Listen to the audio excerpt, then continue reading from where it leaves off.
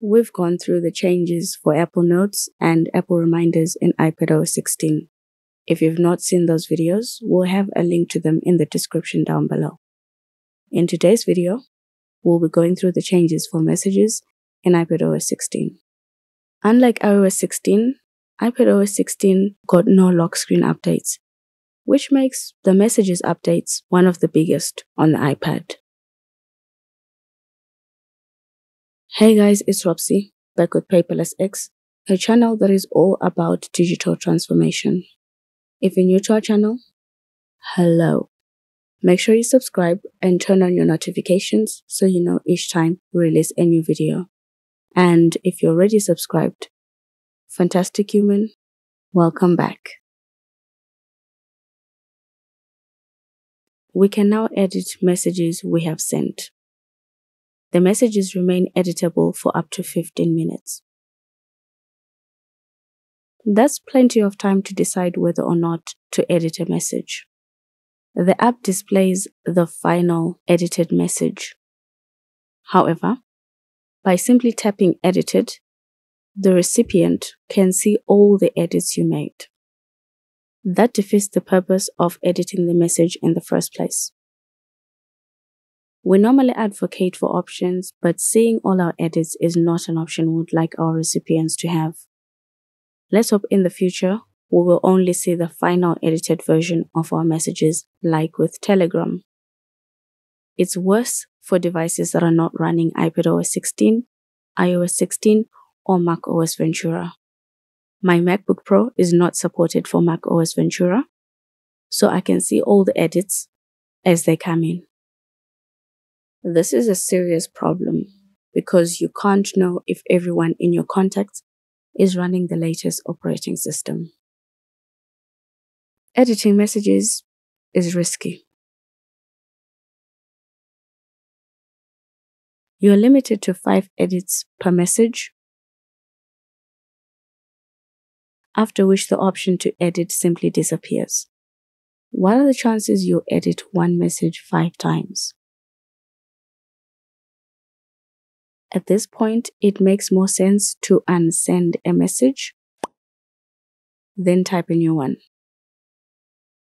However, you only have 3 minutes to decide whether or not you want to unsend a message. We love the animation for when you unsend a message. I'll probably be unsending most of my messages just for the fun of it.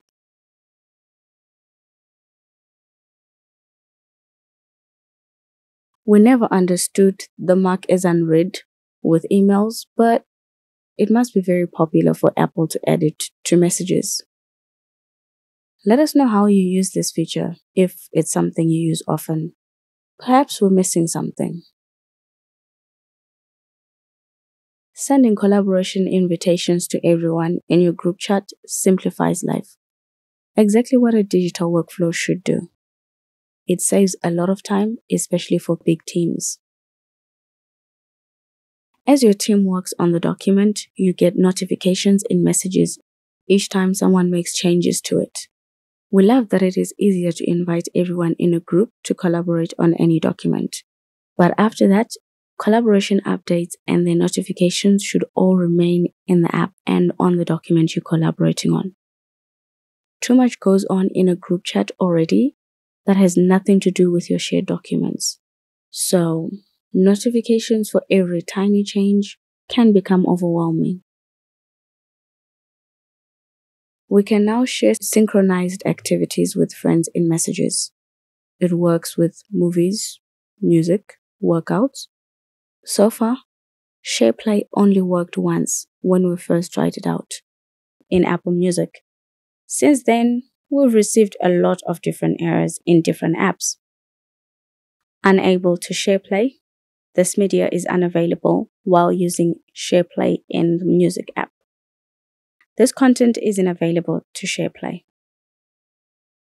Once we got one saying SharePlay only worked on devices in the same country. So far, SharePlay has been the worst feature we've tried in iPadOS 16.